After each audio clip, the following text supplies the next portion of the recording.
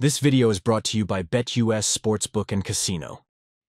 What's going on, Buff Nation? Welcome back to another video. We got a lot to go over. First of all, it's Coach Prime's birthday today. He also had a grandchild in the middle of his presser, which is absolutely incredible to have a grandbaby on your birthday. It's got to be fantastic. So that happened.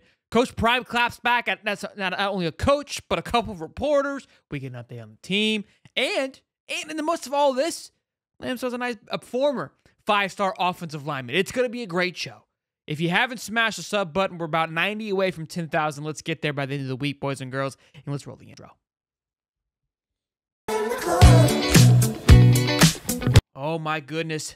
Good to see you. Happy to have you back. Let's dive right into it. First order of business, we kind of start talking football, and then it gets a little rambunctious, which we'll get into here in just a moment. But they talk about Damian Lewis, what he brings to the team, defensive line coach. And look, he said this before about bringing in more NFL guys, and he was like, the importance of having these guys here. And I love it. He always kind of says the same thing. It's like, look, if you're going to ask somebody about a good restaurant, you're going to ask somebody who's been there, who's done that. And these kids want to be able to work with and work alongside of people who have been there, who have done that. And that's where these coaches who from the NFL are coming in and are being able to provide that alongside Warren Sapp. So he spoke about that a little bit, talked about the cornerback room with Travis Hodge and McKinney. And he goes, look, this DB room is one of the best. He didn't say this exactly, but one of the best. We got multiple guys, 5 to 6 guys that can cover all day, every day, which will allow for that defensive line, that linebacker room, the edge rushing room, which we'll get into in just a moment, to be able to get to the quarterback. They're not having to get as quickly. They can kind of run their route, be a little more patient with it, be thorough in their process. Look, this defense, I think a lot of people argue the offensive line was the trouble. Giving up 40 to Colorado State, the defense was just as much as a factor as well when you're giving up, and also to Oregon and USC, good 40 to 50 points on those two big games. So obviously all areas need to be worked on, but this cornerback room, which was really just reliant on Travis Hunter last year with guys learning the ropes, bringing in these two veterans is going to be absolutely huge with, again, McKinney and Hodge from Liberty, I believe, and McKinney from Oklahoma State. It's been so long now since the trench portal, I forgot where everybody is from. But big-time pickups for those guys.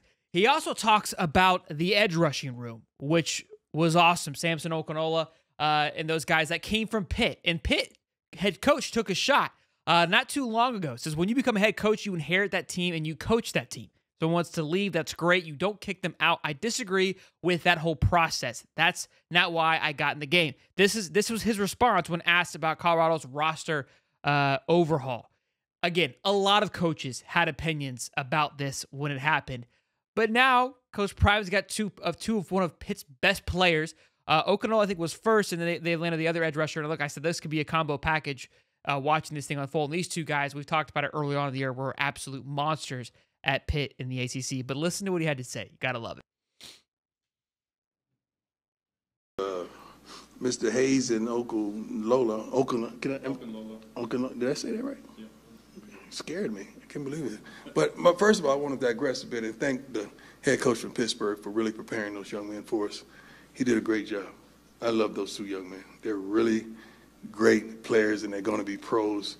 And I heard that someone took a shot at one of them verbally. So Mr. Hayes just wanted me to make sure I add that in for him. But thank you, Pittsburgh. I appreciate everything. I love it. I love the little job. Look, here's the thing. You're gonna see this all over. I mean, anything that Colorado does, they had the viral post earlier today where they had the darts and it clipped and it looked like it was not the same thing. That Twitter post went viral with everybody. Everyone had fun with it. Anytime something happens to Colorado, it seems like it's going to just run with fire, and it is a blast to watch from all corners. But this particular presser, there was a lot of receipts that were brought up. There was a lot of pushback, and there is going to be clips left and right. And to be fair, if this was the only thing that came from it, it would be big. But he shuts down, obliterates a couple of reporters, given the stories they've written over the past year or so. And he's kind of just like, look, I'm not answering anything. I'm not taking any questions from you. CBS Sports was one of them, just shut him down really quickly. Again, I tried to see what was the cause for it. I'm still looking in to see like what was the beef. The only thing I saw was back in July, they wrote an article saying that he was one of the worst coaches in the Big 12. Don't know if that was what it was alluding to. He just said, look, I'm not associating with CBS. However, he went back with this guy, what was his name? Sean Keller, I believe. We'll play the clip, and then I'll give you kind of a little bit of a background of what happened with this guy and where this is coming from. Again, people are going to drag this situation, make it seem like he's a child. He seems like that. I have an opinion about it. I'll tell you about it just after I play the clip, but it's a good one. Couple more. Coach Sean Keeler, the Denver Post. Happy summer, my man. You don't like us, man. Why do you do this to yourself? Come on. You don't like us. Mark You know likes you me, don't- by the way. Huh? Yeah. Mark said he likes me. No, so but that's you one. don't. Why do you That's do one. this, though? No, I'm sorry. Two-parter if I could. No, I'm Football serious. Why do question. you do this? Like, you know you don't. Like, why do you do this? No, it's not about that. Football question. No, Football question. why do you do this? Like, it would be hard for me to really engage in someone I don't like or something I don't like. I'm just asking why. Like, why? Gotta pay What the bills, did I Coach. do? You didn't do anything. It's not about that. But this is But a football why? question. I'm asking you why. Yeah, you can answer, but that's Okay, not answer germane me. to this. What? Yeah. Because you want me to answer you. So can Yeah, you okay, that's fine. That's fair. Yeah. Why? Why? Because I have Give me questions. your why. What's your why? What do you want to know? Why do you always on attack? Like, what did we do? Where am I on attack today? Where am I on attack? Yeah, I'm not gonna give you opportunities to be on attack. But I'm asking you why. Like, what does it do for you? Like, what happened? It's not about me. But what happened to get you like this? It's a good question. No, I'm serious. Because I want to help. No, I'm serious. I want to help. Because it's not normal. We can talk about that. Okay. Can I ask you a football question? No, Seriously. No, we'll talk about that. When we talk about that, I'll talk about that with you. Can we ask you a football question? So let's kind of break this all down here. For me, this is how I look at this. Writers in general, people who are able to kind of sit behind a keyboard and sometimes even a microphone, pop off and say shit and get away with it. Because most of the time, coaches just kind of let it roll off their back. They have that duck mentality, like it is what it is. It's rat poison. I don't care. I'm not even going to condone it. And I feel like, and I said this in the last video, writers and commentators, we're getting a little more free-falling on what we want to say. Reason being, we're not being punched back in the mouth. We're not being held accountable for our words and our actions. All of us included. I'm not here to point the finger like I'm perfect. I say some shit sometimes because that's what we do. Our job is to say how we feel and be opinionated about it. It is what it is. Is there a line that can be crossed and have that person may feel what that line is? Absolutely. So here's where things stem from and why it's a little more than just maybe writing a negative article or disagreeing with something. Sean Keeler wrote a piece with a title calling Coach Prime a false prophet, which has been said before. He went on to say Sanders was the Bruce Lee of BS and Harold Hill in designer shills. For those of you who don't understand the Hill reference, he was a character in Disney's 1962 film The Music Man who played the role of a band leader while embezzling money meant for uniforms and instruments. Keeler was basically attacking Sanders for being a business fraud. It's a little bit more personal than just saying, hey, the defense looked a little lackluster. Hey, the O-line could use a little help. Hey, Shador could have slowed down a little bit, gone through that process, that's a whole, you're coming after somebody's character with these statements.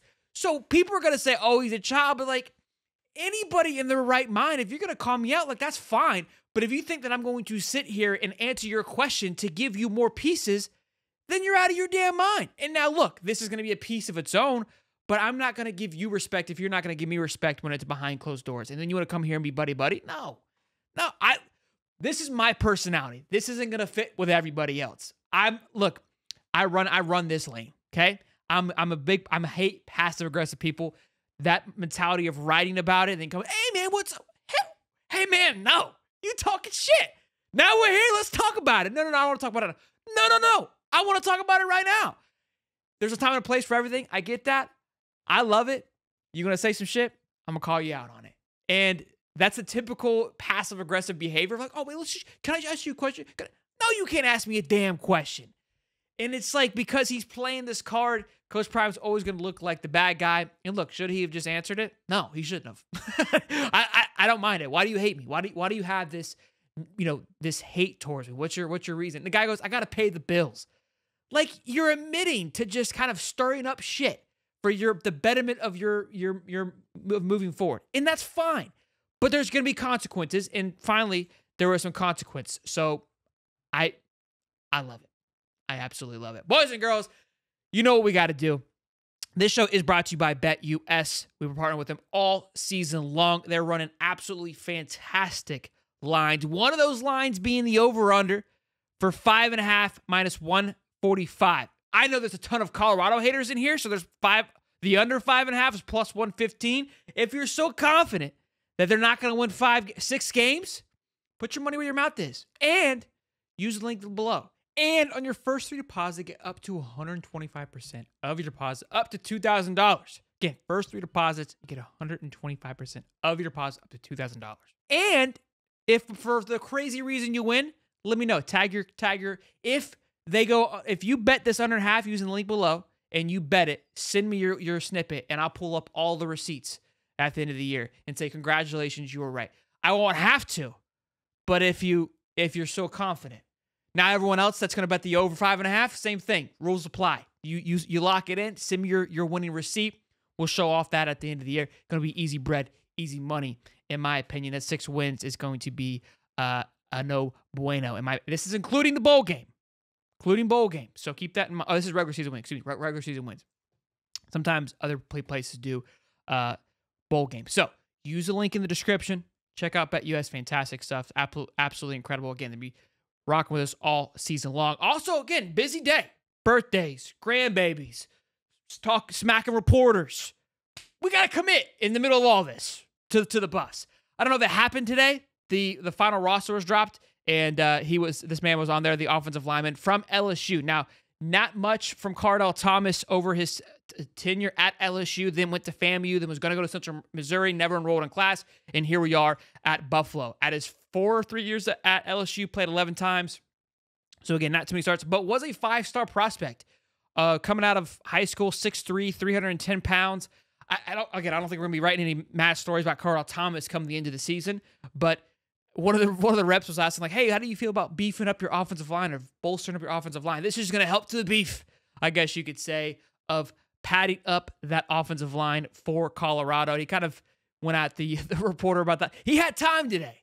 He had time. Coach Prime was he was ready to answer any and all questions and give it to you. Ultimately, again, felt very confident. He feels very good about where they're at. He's ready to go. Even Shiloh and Shador, they spoke after Coach Prime as well. And they go, look, I really don't even want to be here right now. In the sense of, like, I don't want to talk. I don't want to jibber jabber. We've done plenty of that. I'm ready to play the game. I'm ready to get out there. I'm ready to hit somebody. Thursday, North Dakota State. I wanted to say this the other day. It feels like it's going to be one of the most highly anticipated. It feels like it's the most highly anticipated college football season of all time.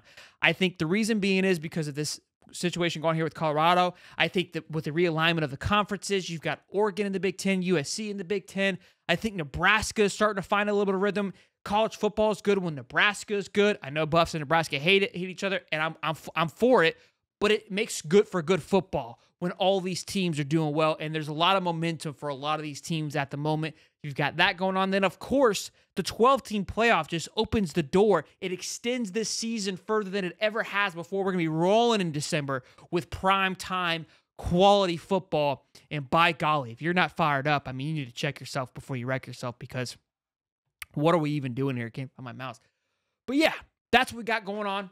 Again, continue to smash the sub button. We're about 90, I believe, away from 10,000. Mean a lot if we could get there before the season. We got 3 weeks. I think we can do it. I believe we can do it. And I know we're going to do it. That's how I'm feeling about that. Let me know in the comment section. How are you feeling? How are you feeling about the pickup? How are you feeling about the comments? How are you feeling about the shot towards the coach at Pitt? I love it. I love it. I love all of it. You know how I rock and roll. Again, everyone's going to have their opinions about it. You're going to see it rocking and flowing this week. People are going to be hateful towards it. People are going to like it. Some people are going to be indifferent. Let me know where you sit. Everyone's got an opinion. We're here to listen to it. We'll see you guys in the next one. Peace and love, baby. This video is brought to you by BetUS Sportsbook and Casino.